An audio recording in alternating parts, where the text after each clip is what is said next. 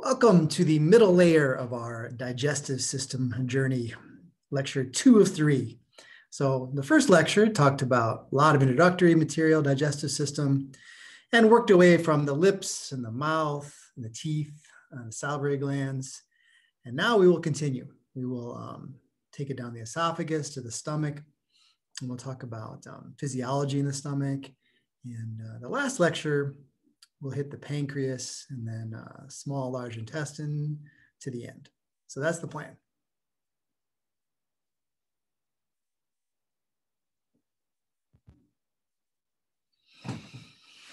All right, so first we're going to talk about this tube that goes from one end to the other,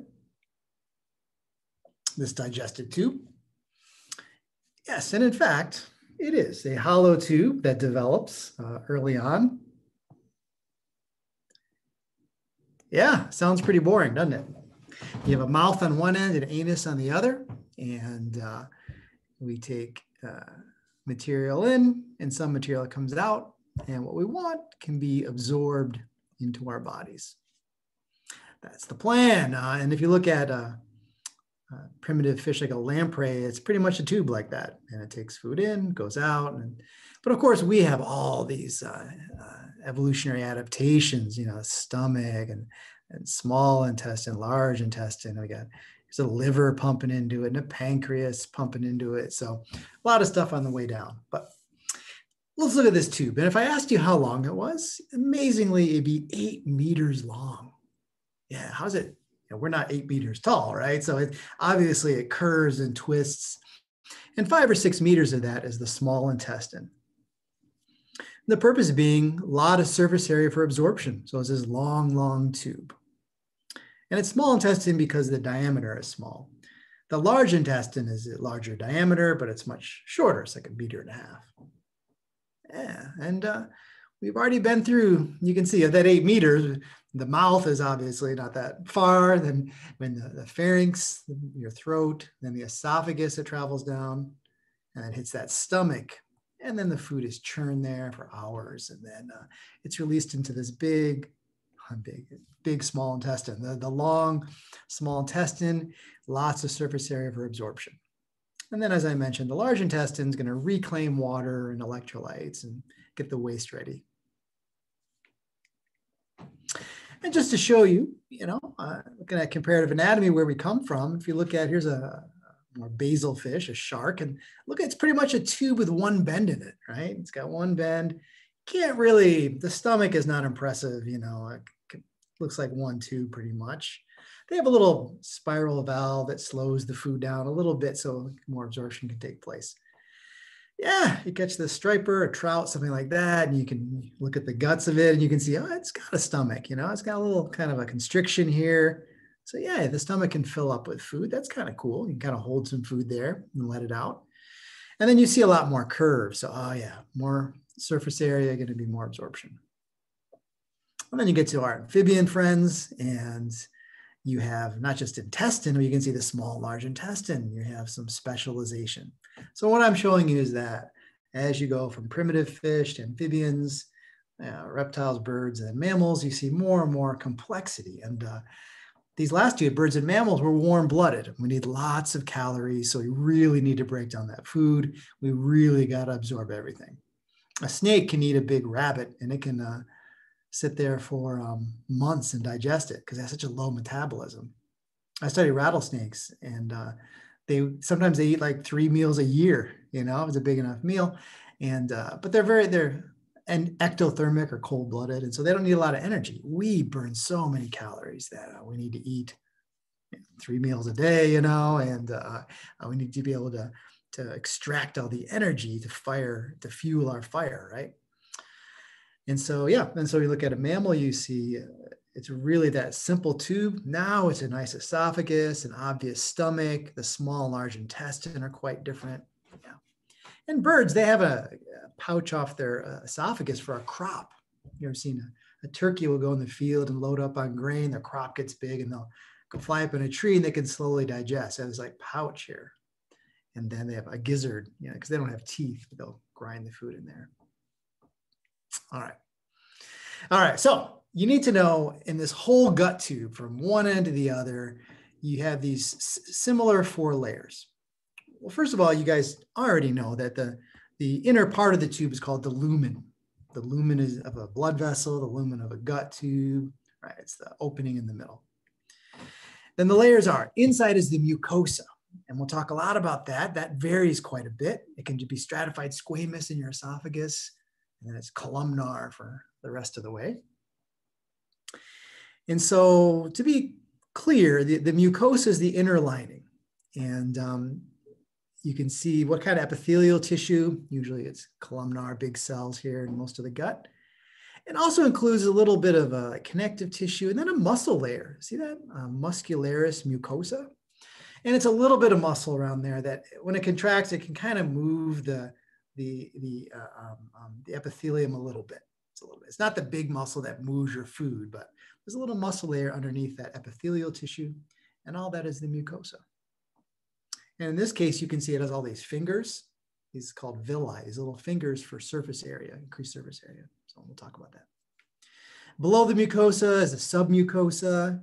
It's this space. It's kind of area in there, and there's glands and blood vessels and nerves, all kinds of things in there. So it's connective tissue between that mucosal layer and the muscle layer on the outside. And there's the muscle layer. And what's interesting in your gut, you see the stomach has 3 layers, but the rest of the gut has 2 layers. It's got an inner circular layer that goes around the tube. And outside of that's a longitudinal layer that's coming at you right there. Yeah, and so it allows you when these muscles, the circular layer contracts, it's going to squeeze that tube. When the longitudinal muscles contract, it's going to shrink that tube, like an inchworm, kind of shrink it down like that. And those together will allow you to churn, and move things along that tube. Smooth muscle, right? You don't control that. And then the outer layer, we call it the serosa. It's connective tissue on the outside. And we'll see when it's here, like in the intestine, it's a shiny layer, nice and shiny. That's a serous membrane. It's moist, so it can, there's no friction as this tube can move around in your abdominal cavity. All right, so mucosa, submucosa, muscularis layer, and then a serosa on the outside, connective tissue. As an example, here's your esophagus. The food comes down to your stomach. And you can see the mucosa here. This part is stratified squamous, non-keratinized. Yeah, and you can see it kind of looks like a lake with lots of coves in it, but that can stretch out when it fills with food that you're swallowing, but it's collapsed. It kind of looks like that. And the inside is called the lumen again. Lumen. And submucosa will be the space between the mucosa and then the muscle layer. See all that muscle out there? It's just going to push the food down. And when you swallow, it's pushing the food down. Sometimes in cartoons, they show like you eat this apple and it like goes like gravity comes down, but you can stand on your head and still push the food against gravity, right? So it's pushing the food. All right. And in this submucosal layer, you can see here, it shows some glands. They're going to be secreting some mucus out there, so everything slides down your gullet. All right, so that mucosa, the muscle layer, I mean, it gets thicker. Some sphincters, it gets really thick or thinner. But that mucosal, the inner layer, is the interesting one. It's in contact with the food or whatever's in going to be swallowed. And so the mucosa is going to be, that layer has to be complete. You can't have any breaks in it because then you could allow foreign material and bacteria in the colon to get into your body, right? So it's going to protect. It's going to have immune cells, looking for bad guys, pathogens. Yeah. And then absorption. So those cells, that's your food, your water, your vitamins, your sugar, everything's going to be in that tube and you need to absorb it into your bloodstream, don't you? And secretion, right? And a lot of that epithelial cells will be secreting enzymes and mucus will be secreted all along the tube, to keep things moving. So the mucosal layer, that's going to be a protective layer. It's going to be for absorption and secretion. Yeah, and like I say, it's got to see these tight junctions. I mean, you can't have gaps. It's got to be a nice, tight epithelial layer so that you keep the outside world away from, inside your body.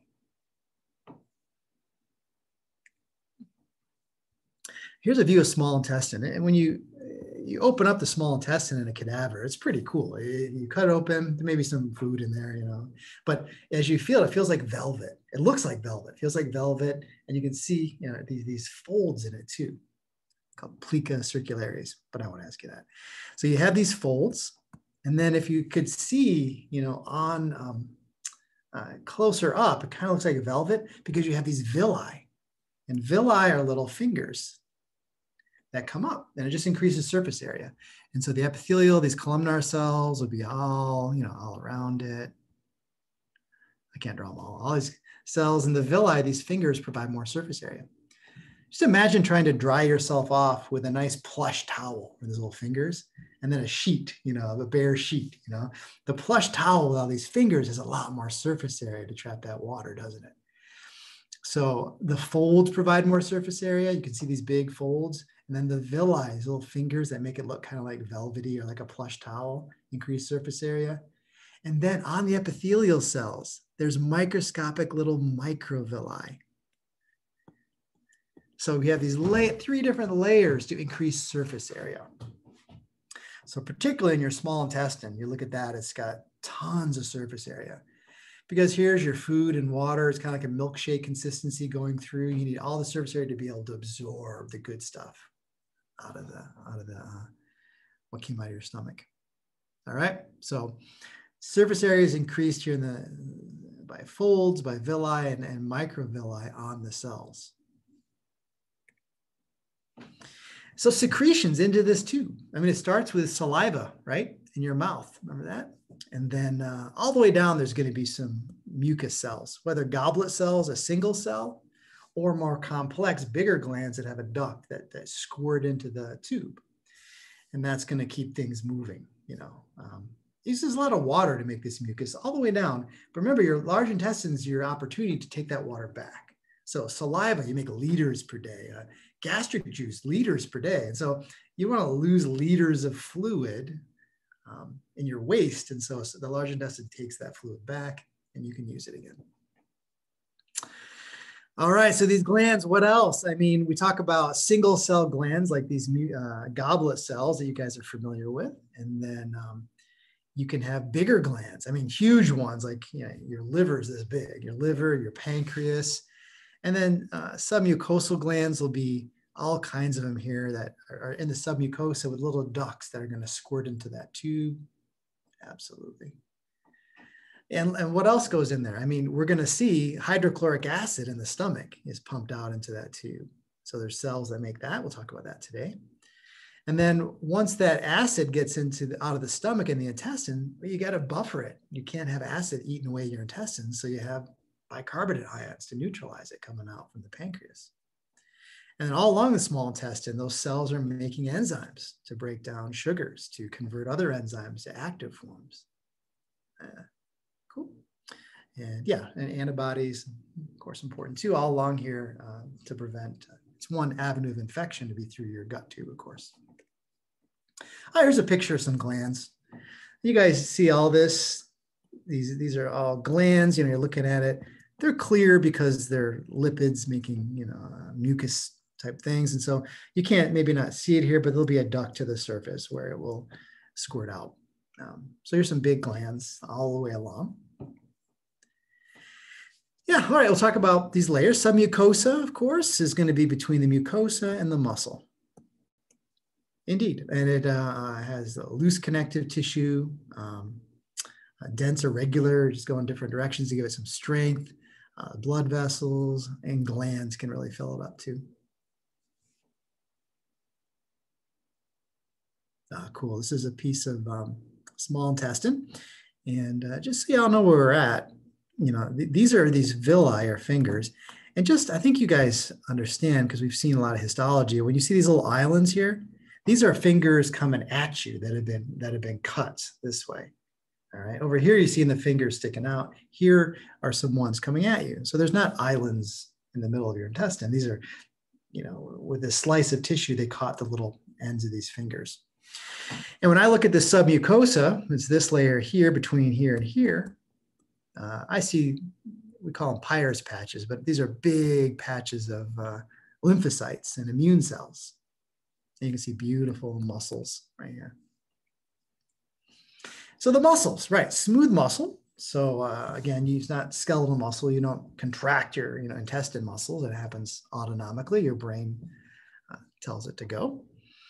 And we'll see the stomach has an extra layer it can really squish, but the rest of the tube has the inside is this circular layer, which goes all the way around. And then out here is the longitudinal layer going along the tube, the long way. And those working together will allow you to do this peristalsis, or moving the food along and crushing the food. And I want to be honest with you.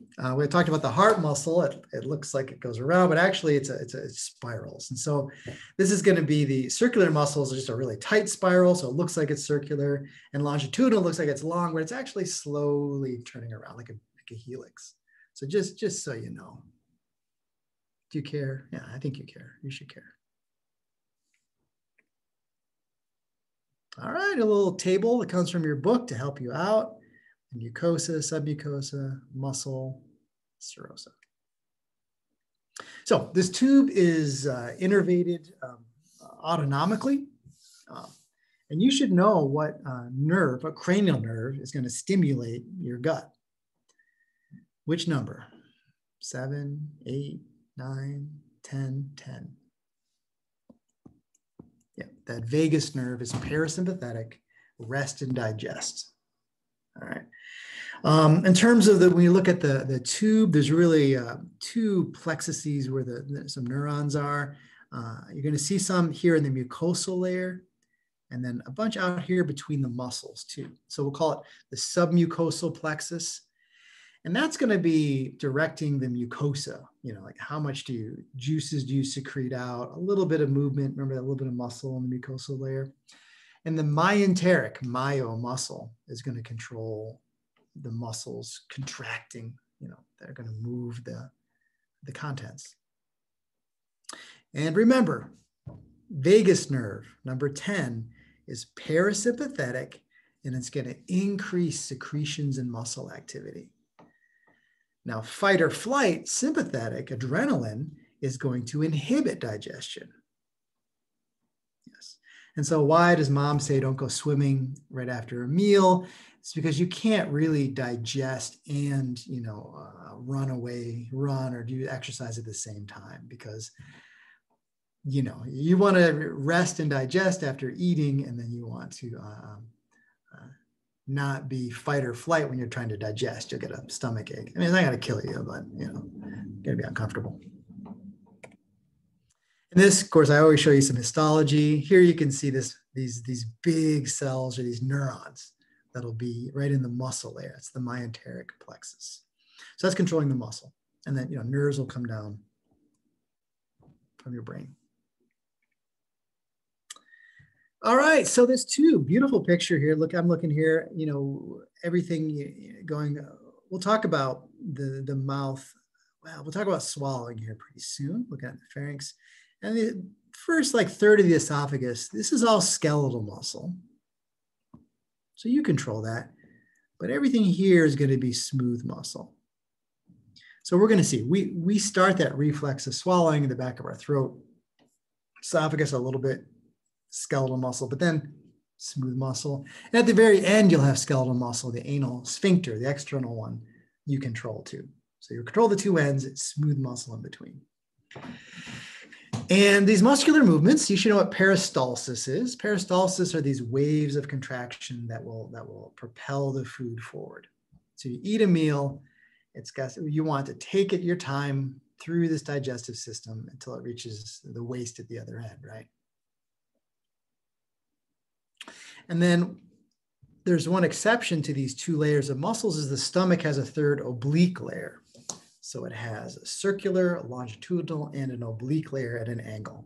So the stomach is just more able to churn and contract, right? Your esophagus is pretty much moving stuff down, or if you vomit up. And then the intestines will be able to move things down. The intestines also will squeeze like this, like it will kind of mix. And so it's going to take this milkshake slurry of your food and liquid, and it will help mix it with the enzymes and expose it to the surface area so you can have absorption. And we'll talk about that. And then along this gut tube, you have sphincters, which are really just powerful muscle that has the ability to shut off the tube at that point or close it quite a bit. All right. So the circular muscle layer just gets really thick in certain areas and acts as a sphincter. You have an upper esophageal sphincter that's usually closed. When you're breathing, you're not eating, and it's going to relax to allow food to come down. And then importantly here is this lower esophageal sphincter. That's between the esophagus and the stomach. So we'll talk about this with heartburn. But that lower one stays closed, so your stomach acid stays in the stomach. You know, even if you lay down, you don't want that stomach acid to reflux back up. So upper and lower esophageal sphincter. And this is showing this lower esophageal sphincter here. And it's also called the cardiac sphincter because it's right, heartburn, it's right above the heart, pretty close. Yeah, because remember the heart's going to be right on the diaphragm here. And then a big, powerful sphincter is this pyloric sphincter. And pylorus, yes, is the gatekeeper of hell. Yeah, so imagine the intestines are your hell, right? This is the gatekeeper. And this pyloric sphincter is wicked strong, and it closes off completely. And then as the stomach starts mixing and you turn it into this like slurry, this milkshake consistency, and then occasionally that pyloric sphincter will open and just let out like 5 to 15 milliliters. So a little bit will squirt into, and then it'll close. And so your stomach will slowly open. This pyloric sphincter will open and close there. Yeah. And some babies, they're born where the sphincter is too closed. And so they can never, they're always vomiting. They can't, their milk, it can't continue on. So they need surgery to cut that and loosen that up. All right. And then, so the pyloric sphincter is between the stomach and the small intestine. Then we go all the way down the 5 or 6 meters of the small intestine. And the small intestine eventually will lead into the large intestine, into your colon. And you want the food to go from the small intestine to the large. There's lots of bacteria in there. You don't want to go backwards. You don't want the bacteria and the large intestine material to start going back up, right? So there is an ileocecal valve. And this colon, the first part of the large intestine, has a cecum. The cecum is this dead end sac at the end. And so we call this valve the ileocecal. It's more like a flap. It's kind of like a flap. And so that when pressure builds in large intestine, it kind of automatically closes. So it's not a strong muscle, but it's a flap that keeps this watery fluid going into your colon and not going back out. And it comes in like really watery, like a milkshake. And then your large intestine will take that water back and compress it into fecal material. And at the very end of the sphincter, the anal sphincters. And just like, remember our urethra for peeing, for urinating, we had an internal urethral sphincter, and that's smooth muscle. You don't control that. But then you have an external urethral sphincter, and that's what you can control. Your cerebrum can say, I'm not peeing here. I'm going to hold that sphincter closed, the external. It's the same thing here in the anal sphincter. The internal anal sphincter is smooth muscle, and you don't control that. See, it's part of the, if you look at it here, it's part of the wall of the colon, which is smooth muscle, that circular muscle. So you don't control it. But then the external anal sphincter is muscle. It's kind of part of the pelvic floor muscle. It gets really thick around the anus, and that you control, you're able to keep that anal sphincter closed because it's skeletal muscle you control. So same thing. The rectum, you see, will fill with feces and distend, and then that smooth muscle will relax, but you can control that external sphincter because it's skeletal muscle. All right, so that's sphincters. We have pyloric, ileocecal, we had upper and lower esophageal, and then anal sphincter. All right, the outer layer of this tube, and if you look at this, this fresh intestine here, you can see it's shiny. And this is what a theme that goes through this whole semester is that your organs have like a saran wrap, a shiny layer on them, and there's a layer around the cavity, right? We did this with the heart, we did this with the lungs. Now we get into your abdominal cavity, and we'll see the same thing. And we call it the peritoneum. So in the lungs, we had the visceral and parietal pleura. Down your abdominal cavity, we're going to have a visceral peritoneum, which will be on your intestines, on your stomach, and then a parietal peritoneum, which will line underneath your abs all the way around. So you get it? Same thing. We're calling it visceral and parietal peritoneum now, instead of visceral parietal pleura, as we did in the lungs. Yeah, and so it's shiny, allows things to move around nicely. If you remember, the kidneys were retroperitoneal. So the kidneys were actually behind this. They weren't covered by visceral peritoneum. They're behind it, just to bring things back. And when you look at the organs like the intestine, all these things, there's a fold of that visceral peritoneum that comes together, and it's called the mesenteries. And so this is your intestines. They're hung by this mesentery off your back wall. And normally we walk upright, so it's kind of weird. Our guts slouch down. But like your cat or a horse or something like that, they hang down like this, right? But us, since we stand upright, they go down like that. But our organs like this that are in that abdominal cavity, that serosal layer, which again, gross anatomy is called the visceral peritoneum. It's going to be attached by the membranes come together, and then it goes around the outside. So it's the same theme we had in the heart and the lungs, is that you end up with a sheet, and then the guts or the organ pushes into that sheet and takes it with it, and you're left connected to that back wall. We call that the mesentery. And through that runs the blood vessels, the nerves, and lymphatics. All right, so you cut someone open, you look at their abdominal cavity, you pull the intestines around, they're connected to the back wall by this mesentery. And it's made of that shiny layer. So it's going to be a double layer that connects in the back and connects, and it carries all the blood and everything else. Blood vessels. Mm-hmm. And this is something that you notice when you open a body, not that you guys do that a lot, but hanging off the stomach, you have this mesentery. It's called the greater omentum. I think it looks like a corn chip, but anyway, it's just this mesentery. It's like an apron that folds, and it holds a lot of fat. So there's a lot of fat in this greater omentum. All right, guys are doing good, I assume. I'm doing okay here. So hopefully you guys are following along. And let's look at these movements. Talk a little bit about that. So this is peristalsis, is where you have, in this animation, the food is moving down. And honestly, it's that bolus of food, that ball of food that's coming down. It stretches the tube, and in front of the tube it relaxes, and behind it squeezes. It's just like this reflex that smooth muscle does, and it's going to move the food down. So peristalsis, as the food is moving down this tube, it's going to relax the muscle in front, it's going to constrict in the back, and the food is pushed forward. That's generally peristalsis. There's also this mixing, we call it segmentation. So if you look at this diagram here, you can see the red and the yellow for different parts of the tube food. And if you just squeeze, so there's no actually net movement, but you're just doing this segmentation, and it's going to help mix the food and the juices and the enzymes for digestion. So peristalsis, you're going somewhere, and segmentation, you're just mixing things up. Oh, this is kind of gross. This is music is terrible. This is an endoscope that goes down this nice clean stomach. But take a look at the movement in the stomach. These waves of peristalsis move in your stomach slowly. That's going to mix the food in there. There you go.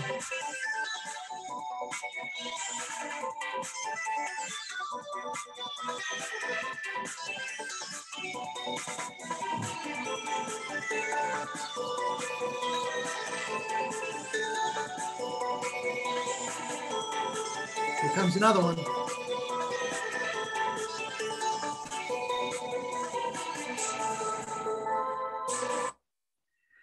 Music was a little much, but you see that nice clean stomach in there, and we see these waves that move down. And we'll see after you eat, the waves are more often, and you can feel your stomach growling. When it's hungry, you start those movements happening in anticipation. All right, so let's step back. And so our food is in our mouth. We chew it, mastication as you chew your food. Then you're going to go to swallow it. We'll see. I'll show you next. The tongue is going to push it back and you begin swallowing. So the pharynx is the area, the throat behind the oral cavity. And so the tongue is going to push the bolus or ball of food backwards. And then this is a view, strange view, but we're looking from the back of the head. We're looking at the back of the head if you took away all the muscles and everything in the vertebrae. And you can see the back of the throat here. And you have these pharynx muscles. They're called constrictors, like a superior, middle, inferior. And they are going to, when they squeeze, they're going to cause that food to go down to the esophagus.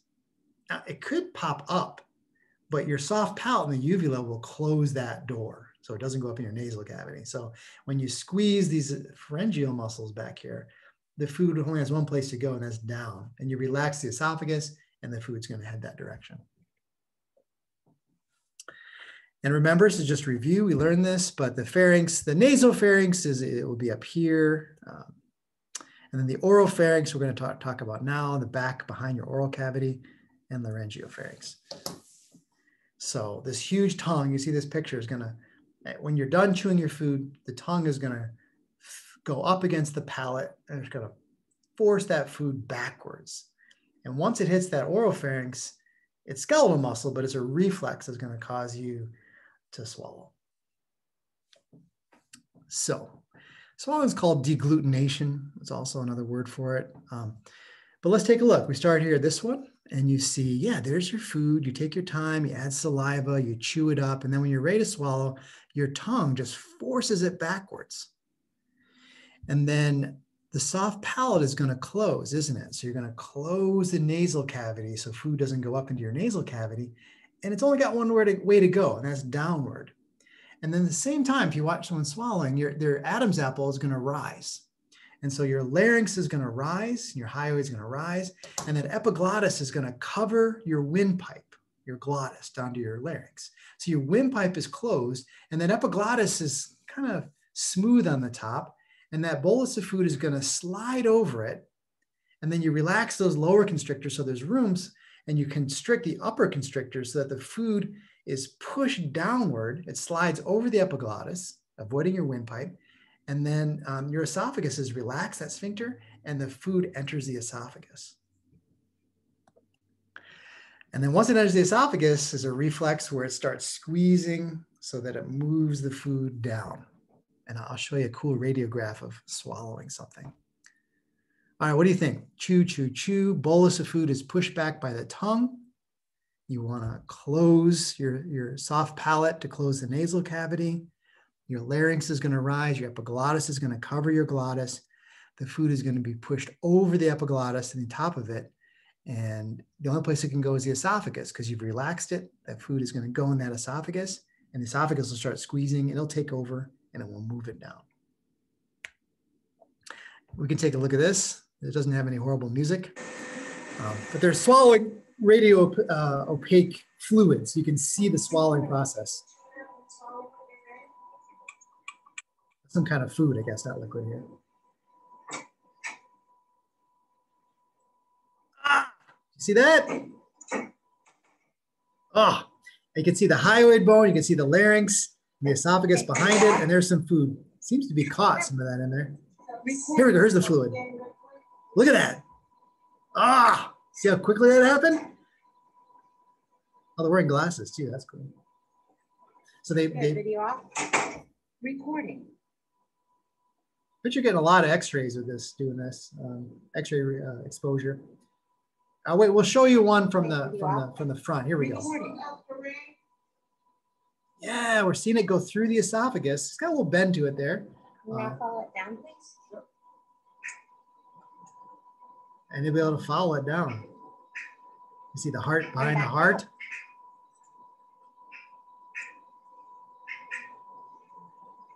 Okay, video off.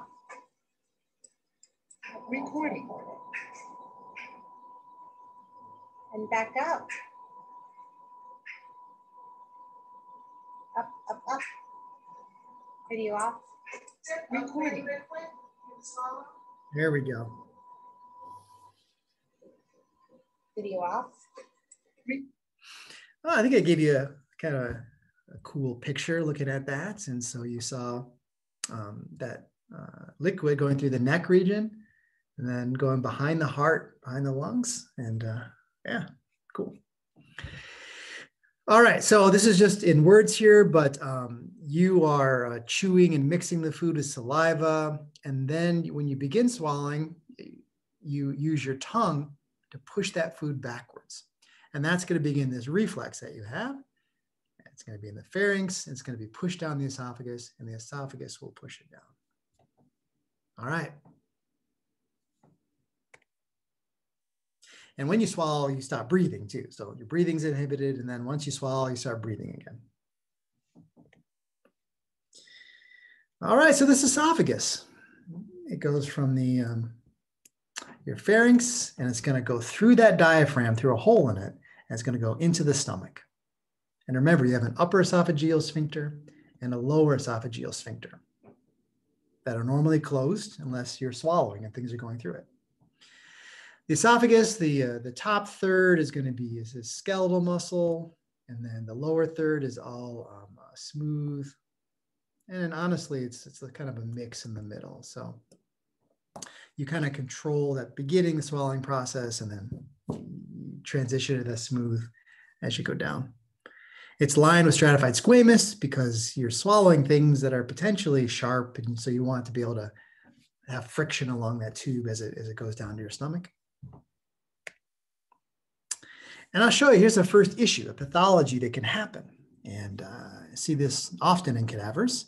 Is what you'll see is that esophagus has to go through a hole in the diaphragm, a hiatus or hole. And if that hole is loose in some way, your stomach can actually slide up, like behind your heart and into your lung cavities. So it's called a hiatal hernia. And there's many kinds of hernias. Talked about reproductive and inguinal hernias when intestines go down into the scrotum, it could go that direction. You have a hernia out your belly button if there's a weakening there. And a hiatal hernia is if a piece of gut goes up through this hiatus in the diaphragm. Yep, and this one slides, which means it goes up and down. People will lay down, it'll be uncomfortable. When they sit up, it'll slide back down. And here you're looking at a dissection, you can see here's a piece of stomach that comes up here. So if there's a weakening in the diaphragm, and I've seen these plastic like a donut, and it's been sewed in there. And then this is kind of a mesh, but that'll prevent that hiatal hernia from sliding up and down. So very common surgery there. All right, so this esophagus is stratified squamous. Yep, and then as soon as it hits the stomach, you're going to get columnar cells making lots of mucus. And so it's pretty dramatic, this junction between your stomach and your esophagus, where the esophagus dumps into it. It's actually a tricky area too. People can get heartburn. You could have this thing called Bartlett's esophagus. There's a lot of blood vessels there. You can have esophageal bleed that can kill you. So this region where esophagus turns into stomach, you can see it's a dramatic change there. So our stomach is a big sack that can store food. So you guys can go to the buffet, load up your stomach, go home, lay on a hammock, and then take hours to digest. And that, you know, a lion can have, I don't know, 20, 30 pounds of meat, and then it can go off. And in our stomach, we fill it up, and then it takes hours as it's in the stomach, and then you slowly empty it out. So we'll look at the anatomy of the stomach. Everyone's stomach's a little different. You look at cadaver stomachs, but generally it's this shape, just like that, kind of like a J. Holds about 1 liter. It can hold more than 1 liter. And then it's right beneath the diaphragm. It's on the left-hand side, right under your rib cage. So people, kids especially, where's your stomach? And they point down to their intestines. It's actually higher than that, higher and on the left side. Your liver's on the right, your stomach's on the left. And remember, it has 3 layers of muscle. So it's it's going to churn and mechanically break up your food. Oh yeah, eating contests is a sport. And it's not always the big, huge men and women that win it. It's just about how big can your stomach extend. What do I want you to know for stomach anatomy? All right, there's different regions of the stomach. Well, first of all, this is the lesser curvature and the greater curvature. How's that? And then here you can see this is where the esophagus comes down. And so there's going to be a lower esophageal sphincter that's going to keep your stomach acid from going back up the esophagus. And then the big, powerful pyloric sphincter. That's the gateway between the stomach and your intestines. There's these rugae or folds in here that disappear when the stomach is extended. But when it's collapsed, you see these folds appear. And then in terms of regions of the stomach, you need to know this top part is called the fundus. Yeah, that in the bladder too. And then the body makes up most of it. And then the pyloric region is by the pyloric sphincter. I guess I'll be complete with you. We call this region right here at the very beginning, the cardiac region, as we get heartburn. Yeah, and in histology class, when I taught that, we looked at stomach histology from each of these sections. You see how they differ a little bit. And us, pretty much, the body makes up most of the stomach. And the fundus on top is where air, when you swallow air, to burp, get rid of that air on top. And here's a radiograph, and you can see the fundus on top. All right, so the stomach. And when you take a look at the stomach, you'll see it looks very thick and very, well, has these folds in it, but you can tell the epithelium is very thick because it's secreting tons of juices, acids, right? This enzyme, yeah. So let's see what it secretes. Let's talk about the chemistry here a little bit. Hydrochloric acid. I'll show you, I put in a little video here, kind of explains how you make the acid. Yeah, so your stomach is super acidic. And then the enzyme that's important to know is called pepsin. And pepsin breaks proteins. It's really good at a lot of different proteins, breaking those bonds. All right, now, and pepsin is made by chief cells. And if I want to be honest with you guys, how I remember that is I'm a big Kansas City Chiefs fan. Imagine a chief holding a Pepsi. So I think Chiefs, pepsin. And then parietal cells make the acid. And I got no good way to put acid and parietal together. So I remember chief cells, Pepsi. So, all right. And if you make pepsin, pepsin breaks down all kinds of proteins, right? Well, think how dangerous that is to make in a cell made of proteins, right? It's like making matches in a paper house, right? It's just so dangerous, right? So you don't make pepsin per se, you make pepsinogen. And pepsinogen is pepsin with a safety cap on it. It's a precursor to pepsin. So pepsinogen is made perfectly safe. It doesn't eat up your cells as they make them. And then when pepsinogen gets in an acid environment, the safety cap comes off, then it's pepsin, and it can break down the proteins in your food. It breaks down the stomach lining too. So you have lots of mucus that kind of protects it, but you're always like making new stomach cells because that pepsin just breaks down any protein it finds. Cool. And as I mentioned, you make lots of mucus. So it's mucus is going to protect the cells and the epithelium of the inside of your stomach because it's so acidic in there that pepsin is so corrosive to proteins that you make lots of mucus that protects the stomach wall as best it can. But you always are making new cells in the stomach epithelium because you keep digesting them. But you keep mucus helps, protect. And then you should also know, this is going to be important for the last chapter, is that in order to absorb vitamin B12, which you need, it makes something called intrinsic factor. So stomach cells make intrinsic factor. And all you need to know is that you have to make intrinsic factor in the stomach, and it goes down to the intestine and allows you to absorb vitamin B12. When we see vitamin B12 deficiency, it's usually not because you're not getting enough in your diet. It's because you have a problem because your stomach's not making intrinsic factor. Or why when you get a gastric surgery, why you can't remove the whole stomach, because you need to make that intrinsic factor if you want to be able to absorb B12. Anyway.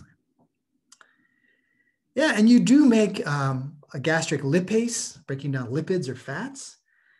But it's a weird thing. You make it, but it doesn't work well in acidic conditions. So what the hell is it doing in your stomach, right? It's kind of, we developed this real acidic stomach. And I think gastric lipase is kind of a throwback. It was more important when we have a less acidic stomach, but it can take over. It can, if you, it can break down fats. It can take over more if you have a problem downstream breaking down fats, but you make some gastric lipase. But when you think stomach, think hydrochloric acid and pepsin to break down proteins. And then it has a minor role breaking down fats. Yeah, I got to mention this guy, William Beaumont. He was born in Connecticut, lived in New York, and he was an army surgeon. So he was an army surgeon, talking about 1800s. And then he happened to get this guy. He worked for the fur, Mackinac Island, the fur company, the big fur company. You know, you think about your history back then. Anyway, but he got shot accidentally in his stomach with buckshot. It made a big hole. He thought he was going to die, and this guy a doctor brought him back. He survived, but he had a fistula or a hole in his stomach always. It wouldn't heal over. So Beaumont thought, this is a great opportunity to study digestion. And so this guy, he couldn't work fur trapping anymore, so he hired him as a handyman, and he did all these experiments on him. He would take like a little bit of chicken wing, and they would shove it in that hole with a string, and he'd wait an hour and he'd pull it out, and then wait another hour, and he saw the digestion taking place. And he did other experiments too. He would take some juice out and then prove that it could digest food. So back then we thought it had to be like the crushing of the stomach. We said, oh no, it's just chemical digestion. Yeah, different temperatures and different emotions. So he did a bunch of experiments, and really, you know, the father of digestive physiology is this Beaumont guy. Yeah. Eventually, I remember the doctor. I don't remember the guy's name that he did all these experiments on, but he did get better. He kind of escaped, and Beaumont kind of chased him down and wanted to keep doing experiments with him. So it's a little bit interesting history there. All right, let's talk stomach and digestion. Look at how thick it is. Look at how thick the mucosa is. And it's, can you see these little tiny, how's your resolution? It's better over here. These are all these mucus cells. And then you have these pits, see these holes? And they go deep in this mucosa. So you're making liters of juice in the stomach. Ah, beautiful view. You can see kind of that cobwebby mucus on it. Then you see those holes. These would be these gastric pits that go deep in there to these glands. And the glands, sometimes they branch, sometimes they're just long and squiggly. But the deal is you can make lots of juice. And if you could see this in real time, the juice would be, you know, squirting out of these pits. And you make so much because they go deep in there. And so all of these cells are making acids and mucus and pepsinogen, and they're being squirted out into the food. So yes, and then for your practical, you'll be able to recognize this is stomach epithelium.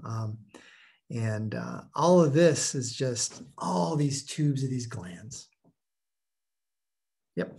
So the pits are on top, and these deep glands, and these cells lining it will be chief cells and parietal cells and mucus cells that are making product juices that will be squirted up. All right. And so this juice, again, pepsinogen turns into pepsin when it's in acid. And actually, pepsin also converts more pepsinogen. So it catalyzes that reaction. And then hydrochloric acid, lots of mucus. And then don't forget, intrinsic factor is a chemical that allows you to absorb B12 in your intestines. And these juices are secreted always at a slow rate, but then you'll see when you begin, you start thinking about food, you start eating food, then it just steps up and you secrete tons of juice. I'll let you look at this. I don't think I want to go through it now, but you can watch this video on the PowerPoint. It shows how do we make hydrochloric acid. And pretty much, I bet you can guess this a little bit. Let's see. Oh no. Secretion of hydrochloric acid. I don't want to go through that all. Let's see, take a look here. This is No. But what happens is that here's the cell, the parietal cell that's going to make hydrochloric acid. And so here's the blood. And you're going to take carbon dioxide, which you make in the cell too, and you're going to make carbonic acid. God, this equation we use all the time. You make carbonic acid, and then you'll pump out the hydrogen ions. Yeah, and it turns out chlorine will come out too. Chlorine will follow that because it's negatively charged. You pump it in, it follows the hydrogen. So you're making hydrochloric acid. And then the bicarbonate ions, bicarb, they will go back into the blood. So as chlorine comes in, it's negative. Bicarb leaves because it's negative, like that. And the bicarbonate will turn into sodium bicarbonate and be carried away. So it's kind of interesting reading your book. After a big meal, you have this bicarbonate flush. You know, you pee it out eventually, but you make a lot of it because you're making acid. Bicarbonate's traded for the chlorine. Anyway, so stomach cells make hydrochloric acid and squirt it into the stomach. All right. Well, your stomach epithelium, you can see, oh my God, you renew it every twice to once a week. So it's constantly be eaten away. I mean, that mucus protects it, but not completely. So your stomach is always, always dividing the surface. The deeper glands last much longer. Look at that, those acid and pepsinogen producing ones, those can last hundreds of days. All right. So, but they're protected deep in those pits and those glands. The surface cells are eaten away every day. All right, so what is going to make your stomach secrete more juices? Well, this is going to be the vagus nerve. And it's going to come down and it's going to, the nerves are going to cause you, when you have parasympathetic stimulation, it's going to cause you to secrete juices, gastric juices. And then there's cells in the stomach that also secrete a hormone called gastrin. And gastrin is secreted by stomach cells, goes out in the blood, and gastrin also makes your stomach cells secrete more juice. So there's the direct effect of the nerve, the acetylcholine, because it's parasympathetic, and then there's going to be gastrin being produced, and that is going to act on the stomach. So both of these are stimulating the stomach to produce juices. And interestingly, here's these parietal cells that make the acid. You would think maybe like the stimulation causes them to make more acid. That'd be the easy way to think about it, right? But there's actually cells next to the parietal cells, and they're constantly secreting an inhibitory chemical called somatostatin. Is inhibitory in a lot of places in the body. And so they're constantly making somatostatin. They're whispering in the cell's ear, don't make acid, don't make acid. Now, the vagus nerve with acetylcholine secreted is going to shut these guys up. And then the acid secreting cell is no longer listening to them and it makes more acid. So the acetylcholine from parasympathetic nervous system is going to inhibit the somatostatin that was inhibiting the acid production, so that acid production steps up. All right, a little complicated. Then you'll also see important in this is gastrin. Gastrin, remember, always gastric means stomach, is going to make the stomach and make more acid. And histamine too. Histamine is another important chemical that's going to stimulate more stomach secretions. All right, and I had a video earlier and I decided to nix it, but your stomach, it has 3 phases that we talk about in its activity. The cephalic means the head, your head phase. And that is when you even think about food, you smell food, and you begin, your stomach starts churning and putting out acid. So you're on the line at lunch. That's the cephalic phase. You are starting to secrete things. The gastric phase is when that food hits your stomach. And so that is going to stretch the stomach, and you're going to have gastrin released, and local reflexes are going to make your stomach go. And then the stomach will have your food for hours. And then when it hits the intestine, you reach that intestinal phase. And when that food starts hitting the intestine, it kind of wakes it up. And it's actually going to secrete a type of gastrin that actually like speeds things up, but then it quickly is going to inhibit it. So as the stomach is emptying, you're going to kind of ramp down the stomach production because you want it to empty the stomach. Yeah. And I don't know how you can read this, but definitely. So the sight, the thought, the smell, the taste of food is going to make the vagus nerve stimulate your stomach to get it going, get it ready for food. The gastric phase is when the stomach is stretching, and you're going to have, again, nervous reflexes, and also gastrin is released as hormone that comes back and makes you release more stomach juice, gastric juice. And finally, when it's hitting the intestines, there's going to be a little bit of gastrin that kind of speed things up, but then it's going to start ramping down your stomach. What can inhibit this? Yeah, depression. You know, your cerebrum is supposed to make your vagus nerve make you produce stomach acids, but if you're not in the right mood to eat, the digestion is difficult. It's really interesting. Yeah. Emotional upset again. Yeah, so that's interesting. Yeah. Listen, that's interesting. Yeah, because I'm thinking that's kind of cool. You realize that you got to be in the mood to eat, or you got to kind of force yourself. Yeah. And if the stomach acid, the pH gets, wicked acidic, gets below 3, it's going to obviously inhibit, so you don't make more stomach acid, right? All right, so does your stomach absorb food, nutrients? It's not really designed for that. It's designed to be secreting acids and juices and to protect the walls is what it's designed for. But I guess you should know you do absorb some water, a little bit of alcohol, a few drugs, but a small amount. And like you can see, the stomach, you saw that video, it's going to churn it, and then that pyloric sphincter will slowly let out a little bit at a time. You don't want to open the floodgates and just empty the stomach into the intestine. The intestine, it's that fluid is called chyme. And it's like a milkshake. It's filled with whatever you ate and drunk. And then also with acid. So it's very acidic, this chyme. It's like an acid milkshake. And you want to let it out slowly into the intestine so the intestines can neutralize that acid and work on it a little bit at a time. And when you drink liquid, sometimes there's even a little groove. Sometimes liquid can kind of take a shortcut right along that lesser curvature. But when you eat meals, realize that fatty foods stay in your stomach longer, all right? And then proteins and carbs. So there's depending on your meals, how long it stays within the stomach churning.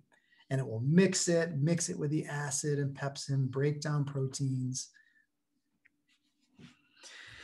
And then again, the food is going to be hitting the intestines out of the stomach, and it's acid. It's going to kind of burn it a little bit. It's going to stretch it. And you have what's called the enterogastric, which means intestine stomach reflex, where food hitting the intestine, leaving the stomach, is going to come down, and it's going to have a reflex, and it's going to slow down the churning of your stomach.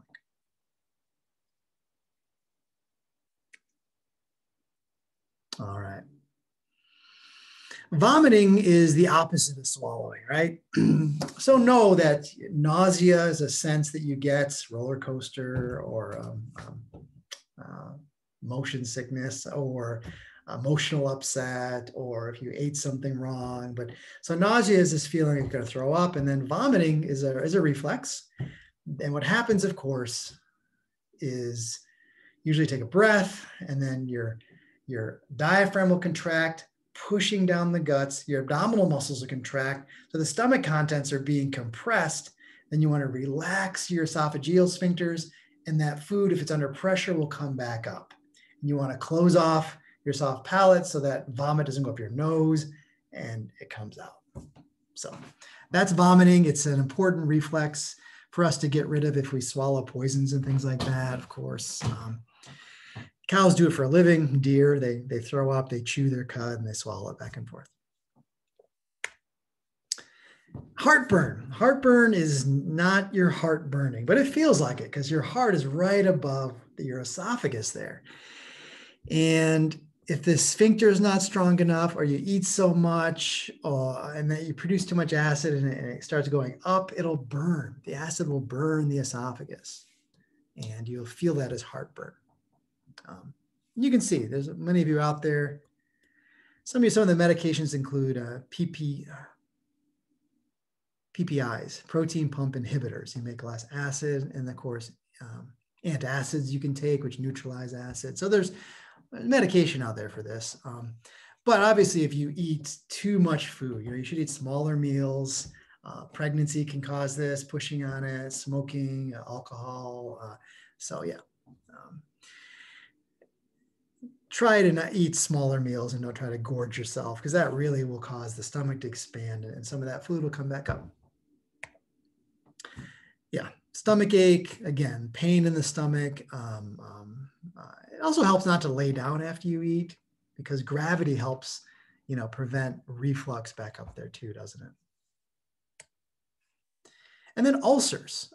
Ulcers used to be thought were stress making too much acid.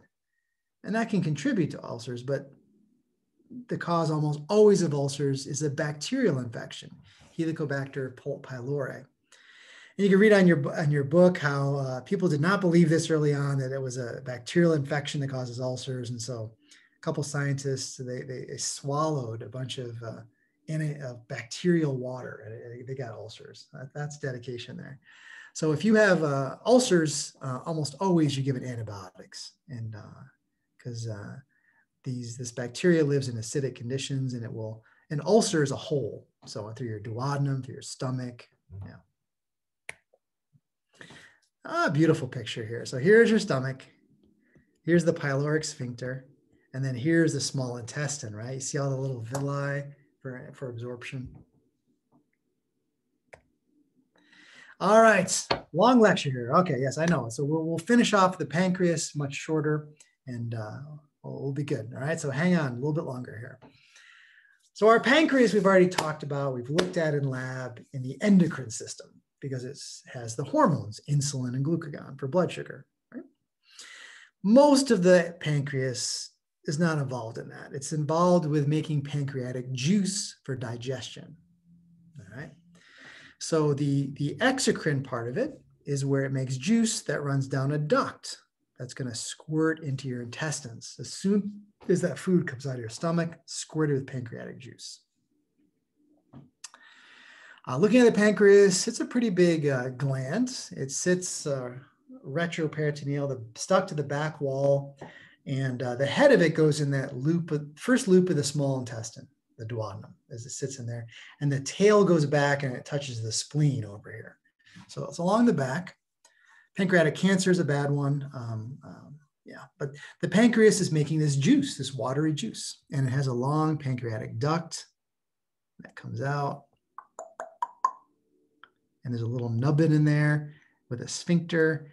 And then at the right time, when food comes in, it's squirted with this pancreatic juice.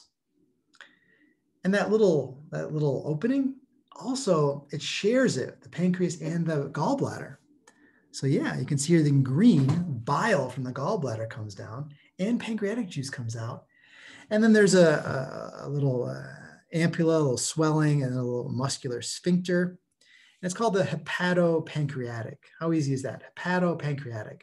Hepatitis, hepatic is liver and pancreas. So they share this little sphincter, this little papilla, this little nubbin that you can find when you cut open a body. You look in the duodenum, you'll see this little nubbin, like a little hood, a little hole. And when food comes out of the stomach, reaches the small intestine, out squirts this pancreatic juice and bile right onto that chyme coming out of the stomach. What's in pancreatic juice? What's not in pancreatic juice, all right? In terms of enzymes, there's enzymes to break down fats, proteins, nucleases, and carbs, so everything. So your pancreas, that juice has enzymes to break down everything. Remember in your stomach, we broke down proteins with pepsin, and then a little bit of lipase, some lipids, that's all, no carbs. Remember your saliva has amylase to break down carbs. Put this all together because I'll ask you this. And your pancreas, once it hits your small intestine, you make something for everything.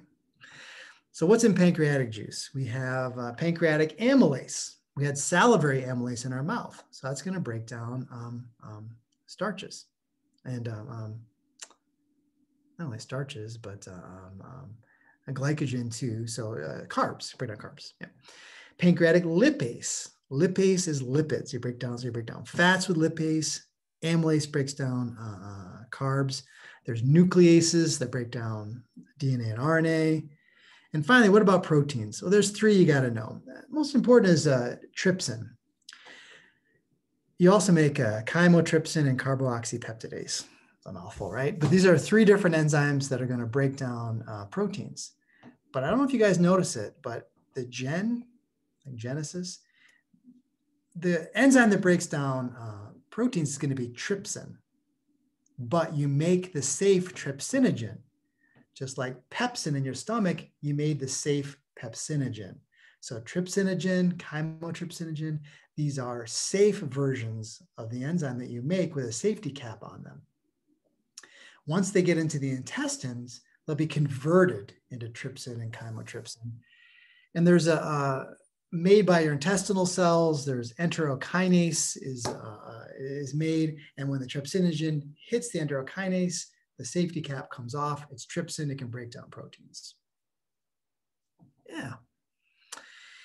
Yep. And there are diseases where you get pancreatitis when these enzymes, the safety cap comes off too early and they start breaking down the pancreas, the proteins in the pancreas. So you want to make trypsinogen and you want it to get all the way to the intestine before you make trypsin. And there it can break down the proteins. Don't start breaking down proteins in the pancreas because that'll hurt.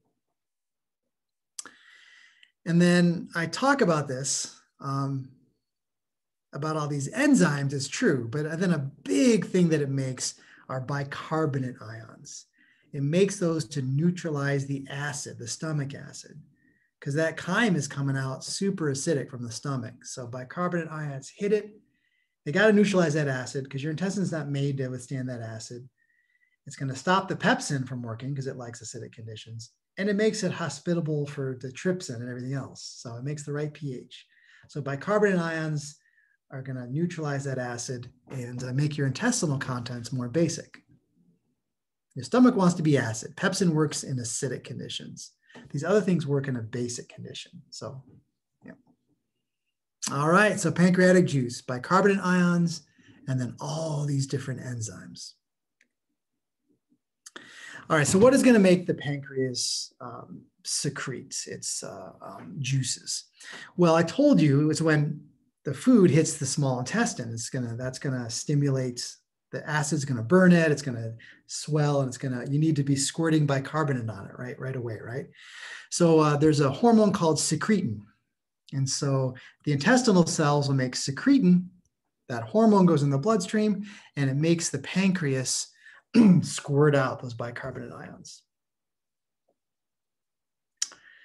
And there's a second enzyme we'll see, I must talk about a bit later, called CCK. And that's also going to make the pancreas secrete. And it also makes your gallbladder.